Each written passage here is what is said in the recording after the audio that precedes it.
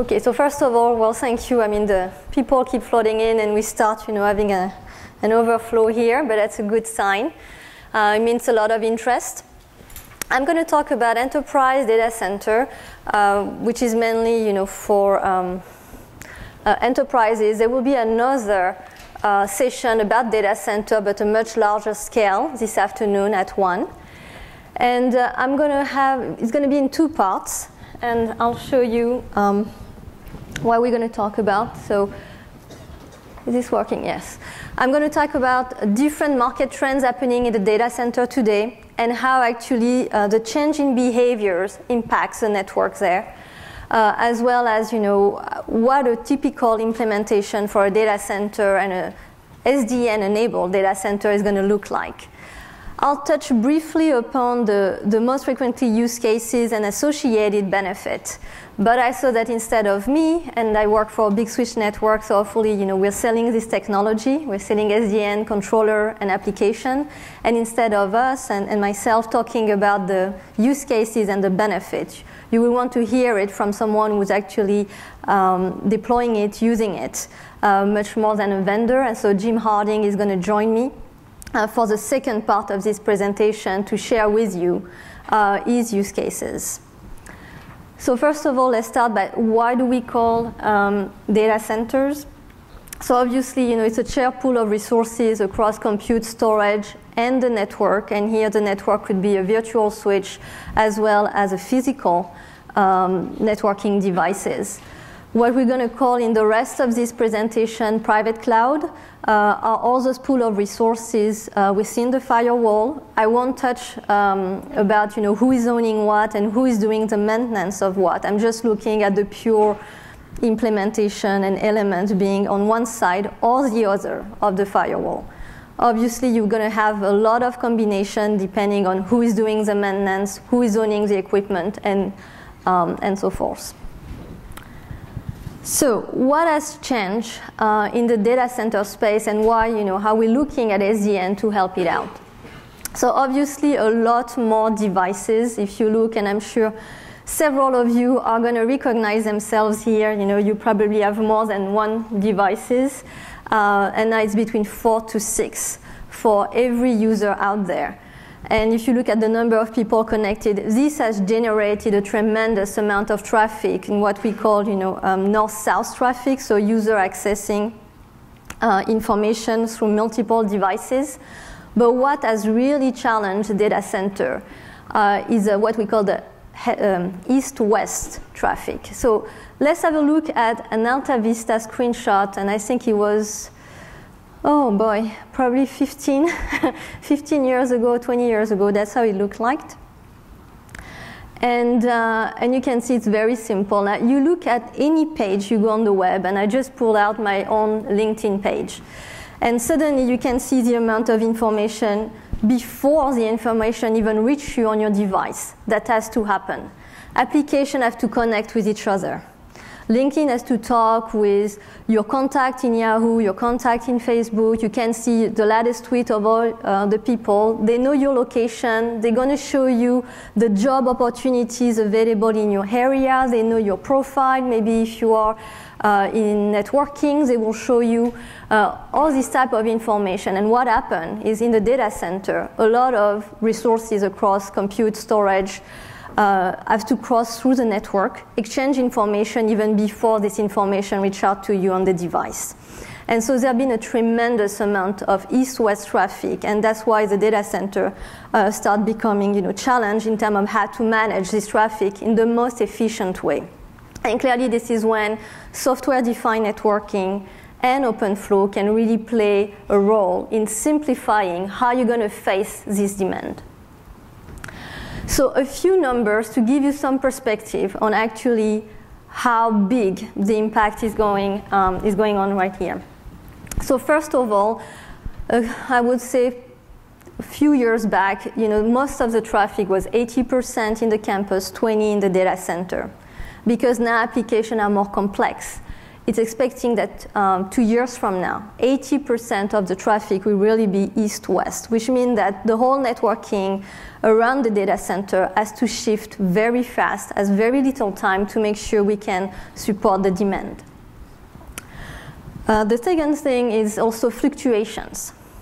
It's a much volatile type of usage. You want suddenly to access the same application all at once. An example, I'm sure plenty of you are tweeting right now, and that's just because of this event. And during lunchtime, the traffic will go down. When at a data center, it's starting around 8 a.m., everybody connects. And so all these variations are going to keep increasing. And you can see these stats. It's going to be 90 times higher than what we're experimenting today. What does it mean? Do we have to over-provision 19 times more? Is it cost efficient? Not really. How are we going to manage all those resources to be able, when it's needed, to have this demand? A lot of companies and enterprises right now are looking at private and public cloud as a way to offload and better manage these changes and fluctuation in traffic. Everybody is conscious about it when you look at how much spending is being done right now. You can see that a lot of spending and the fastest increase is on the Ethernet switching piece. Everybody's planning their budget. You probably are. You can see this as an opportunity or as an impact on your budget, but you really cannot ignore it. This is a number one infrastructure sales, over the last couple of years. It was growing very fast. It keeps growing in. And you see it's not just Ethernet switching. The storage infrastructure also and all the others are impacted. And you can see the percentage and the growth at which the sales are growing to adapt. Finally, it's not a small market. Just in 2010, just for data center in terms of infrastructure. And of course, we can debate the numbers because each research firm has different numbers. But just for 2010, if I look at Gartner and the Synergy Research Group and make some estimate and average, we are at 13 billion for the spending on 1 year. So that was a trend in terms of traffic and in terms of spending across the data center. Now I would like to talk more about the trends in terms of CIOs top of mind and trends in terms of organization as well. As we mentioned, the venue of increased demand, more cloud application have an impact on what become each enterprise priority when it comes to data center, as well as how the compute team, the storage team, and the networking team work together. So the top initiatives that we saw in different customers, but also that were validated by some research, was, first of all, melting of the silos. And I think Harry mentioned this in this presentation as well. It's really, how can we coordinate better? When you have one application being deployed, you want to make sure that the storage associated with it and the network associated with it is also ready at the same time that you want to deliver the application. And right now, this is not necessarily how organizations are structured. You also want to have workload mobility, as I mentioned. With all the fluctuation, you want to be able to move some workload from one place to another to better utilize your resources available. Network topology independence, I'll show you one of the use cases, but clearly the freedom of melting the silos and moving workloads from one to another location or switching or server is very much dependent on your network topology today. How can we make this and all the design of the network that's pretty complex and at the moment is quite static? How can we automate this, make it dynamic, and pretty much make all the cloud solutions, which are a mix of the three categories, independent of this topology?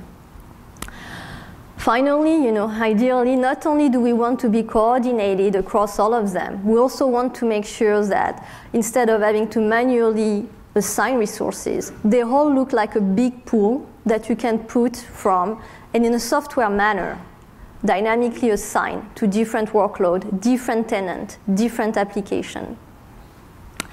And in the end, once all of this is done, and that's a very long term, as you can see, the timeline is progressing here, and that's a longer term, but really, how can we even converge infrastructure, storage infrastructure, and a new network infrastructure?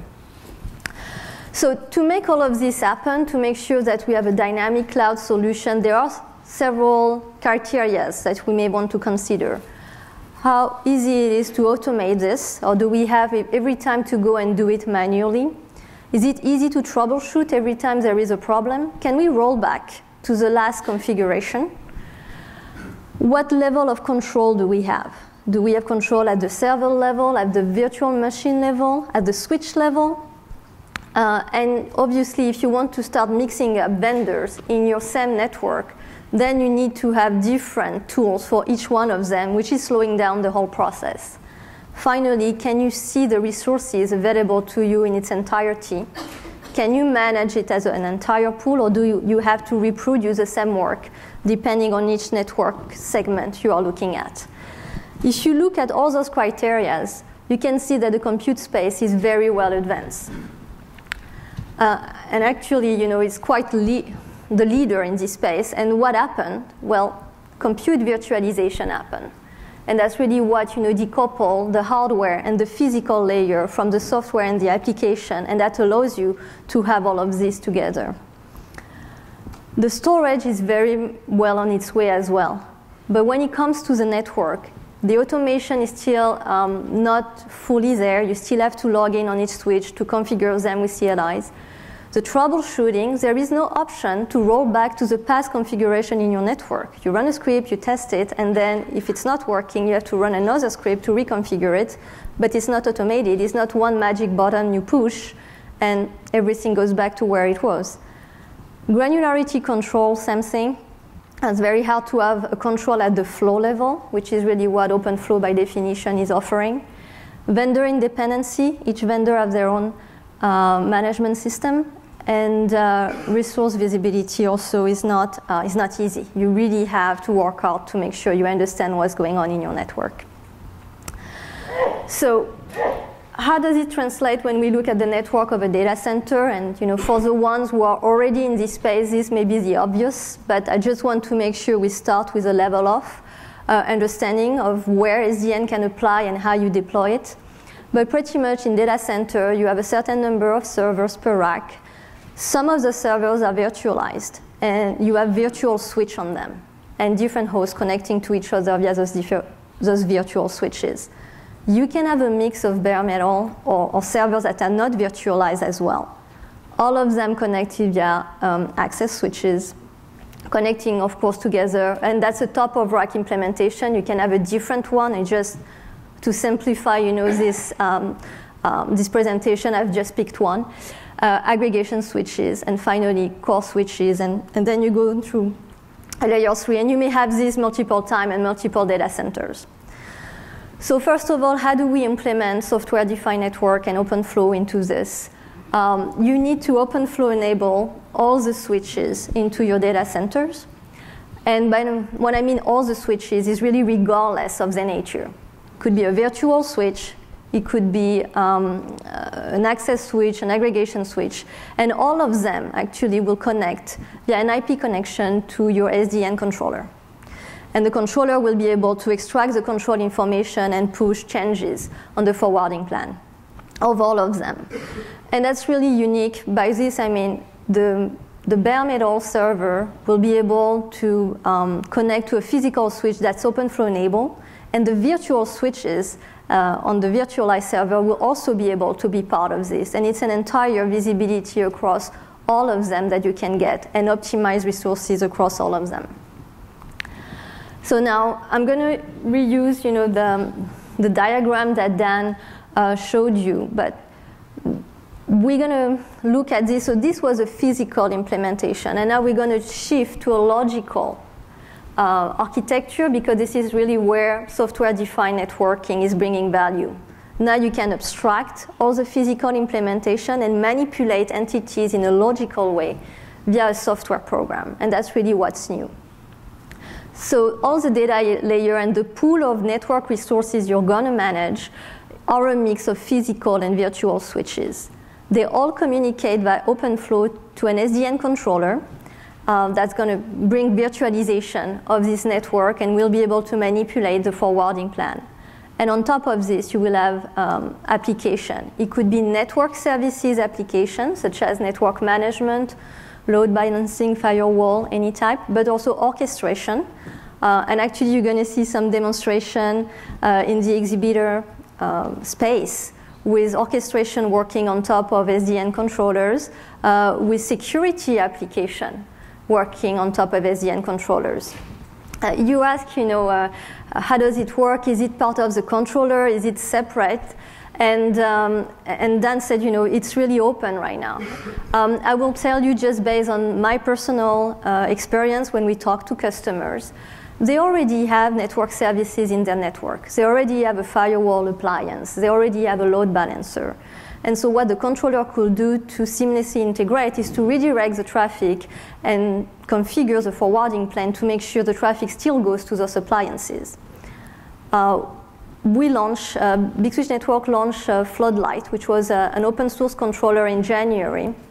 And we saw a lot of companies in network services building applications that are SDN aware on top of the controller in the same server, which is another way of implementing it. And you'll see some demos over there, I believe from VRMO running, I think, deep packet inspection with SDN capabilities and the ability to change the forwarding plan dynamically. So really everything is open. It really depends on what you want in your network. Do you want to reuse your equipment? Do you want to have everything on the same server with a controller? But it's a lot of flexibility, because now you ignore the physical implementation and you just, can get your traffic redirected the way you want based on your business needs, not really network constraint. So let's go through a couple of use cases, a very high level. And again, I won't spend too much time on them because Jim will really give you a much better perspective as being the first users and first hands-on users of this technology. But there are a lot of ways for you to slice and dice your network right now. Depending on your business need, you want to do this per tenant. You may want to do this per workload or VLANs. You want to do this maybe just because of the topology you've implemented your network. And the way you implement this is going to create what I call, and it's not by no means an industry name, but I call a network segment. And it's a container. And within this network, this is where your resources are going to be available. And so you're going to have some compute resources that are going to be utilized to a certain point. And here, in my example, in the first network segment, you have compute resources and server being used to 95% of the resources. And in the last one, you got 30. Now, obviously, if you are in the server administration team, what you want is to rebalance. Maybe you have a rule that says, I always need 30% of the resources of my compute, of my servers being available because of the fluctuation that we just talked about early on. How can I move some of my compute resources to use the ones that are free in the other network segment? Well, right now, I place a ticket with a network administrator team, and most of the time I have to wait quite a long time before this can be done. Maybe by then, the compute resources are not used to this level. It's really, what we heard from a couple, and I think this is a quote from Amazon, the network gets in my way.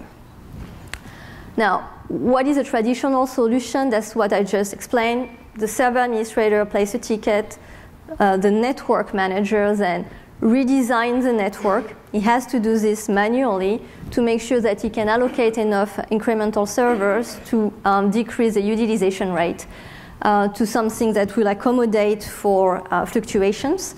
And this is static. It takes days. In well-organized companies, sometimes it can take up to a week because you have to wait for the next maintenance cycle. So imagine that you have a cloud solution to deliver, business-driven. I mean, you're going to lose days of incremental business and creating value for your company. And most of the time, what you're going to end up doing is you're going to over-provision your network. And by this, I mean you're going to have to spend expensive equipment up front, and then it's going to be very much time consuming every time to go back if there is any change. In an SDN solution, because we abstract all the physical implementation, we're just going to show on an interface, the network as a big pool of resources that you can actually slice and dice, but in a software manner and dynamically, and based on business rule, not necessarily networking rule, because the controller will do all the translation in terms of what it means for the configuration of each individual switches automatically. So then what happens is this looks like one single network, and yes, you have group within it, and the compute resources can move freely across the segment of the network. You don't need to have, this limitation that has to change manually. You can really do this in a software manner, increase resources and decreases just running software and adapt to the compute resources, for instance. What does it require? Well, you reuse your existing equipment. Obviously, it has to be OpenFlow enabled. A lot of vendors now are offering OpenFlow enabled switches. It's a firmware upgrade. Actually, there is an open source firmware for switches called Indigo, if you want to check it out, and you can download it and play with it as well. And then all the resource optimization is going to be dynamic. Now you're more scalable, your efficiency is improved, and of course automation is much easier because it's based on the software instead of manual CLIs. So this is kind of the first use case is at a high level. And the second one, of course, is when I talk about comprehensive view of what's going on in your network. Now you can see not only physical switches, but also virtual switches. When you want to troubleshoot, you can see everything at once because the control plane that the controller will show you has all this information. You will reduce your downtime because you'll be able to find faster where the problem is. And also, you'll be able to look at historical data and better plan your traffic engineering and enforce policies. When you want to make sure some resources are isolated from each other, you don't have to check it manually now. You can run actually software policies and enforce them throughout the network in one click. So that's kind of the promise and the way that we should think about SDN and OpenFlow when it comes to the data center. So of course, this is very, this is a slide. And as I say, nothing is better to have someone who actually is delivering solutions like this and using the technology to talk about it.